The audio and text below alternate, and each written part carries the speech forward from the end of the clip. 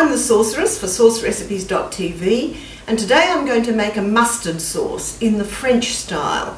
Now this sauce is really good with pork or beef or lamb or over sausages or just about anything else you can think of really, but it's a creamy sauce that goes on a warm dish rather than a cold sauce that you spread on a sandwich or a hot dog.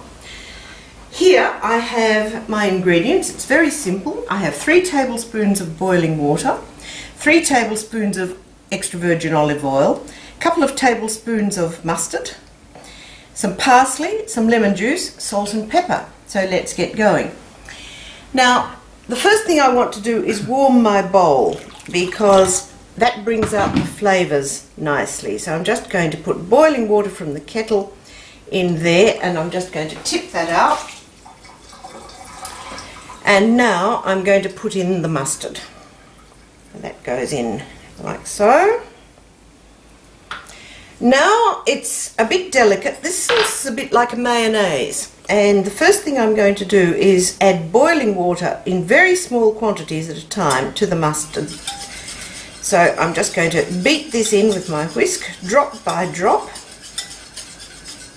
until the water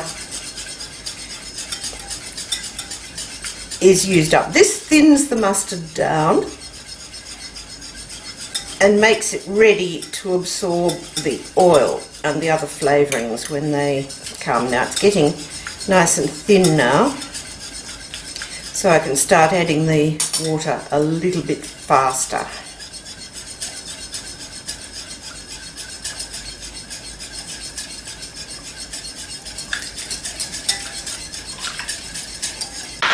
And as you see, that's now quite liquid. But now I'm going to start adding the oil, and this is where the sauce will eventually thicken up and become creamy, just like a mayonnaise. There is actually no dairy product in this sauce, although I keep saying it's a creamy sauce. That's about its texture rather than about its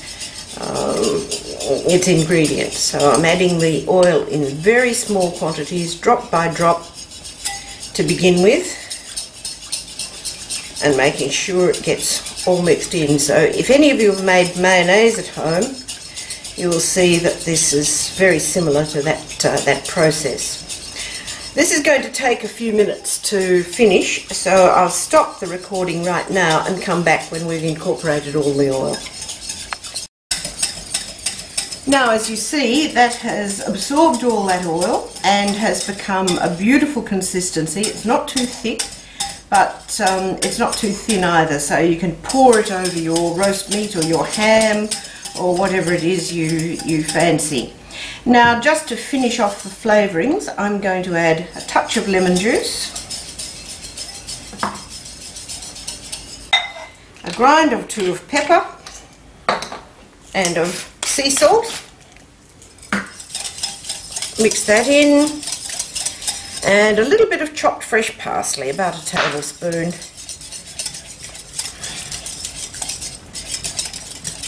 Just taste that for seasoning. Oh yes, that is yummy.